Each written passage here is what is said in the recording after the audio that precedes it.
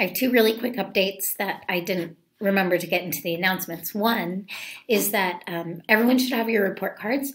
They were emailed to you and your parents as a PDF attachment. Something that we just realized, so it's like known issue, is that there's a GPA issue and it's not updated. So we will hopefully have that fixed by Monday and then give people an opportunity to request a new report card printed out.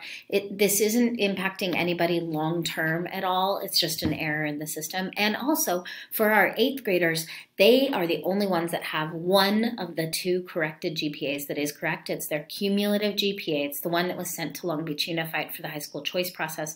Cumulative GPA is 6th and 7th grade grades for only 8th graders because it's an issue with this fall. That is updated, but you all should have your report cards. I hope you get to spend time looking at them this weekend. One last announcement. On Monday at lunch, we have our first WIVA meeting of the year because our 7th and 8th grade ladies have said, when are we having the meeting? And it's just like gone off our radar.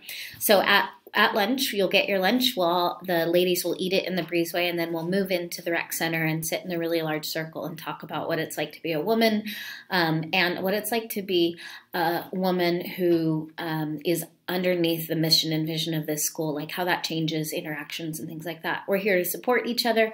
And this also is not a closed meeting. So if there's anyone that identifies with neither male nor female and you want to come to this meeting is for you as well. We're not trying to hold anybody back. Looking forward to next week. Have a good day.